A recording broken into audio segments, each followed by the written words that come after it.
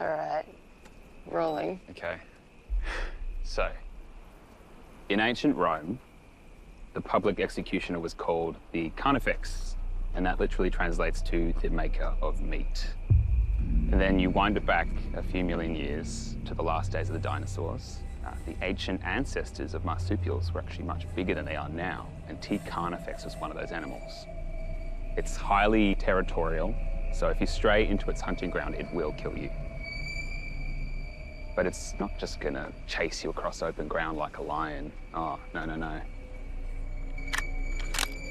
They're an ambush predator, and that means that they will hunt you, stalk you in the forest like a tiger. And then they'll jump you.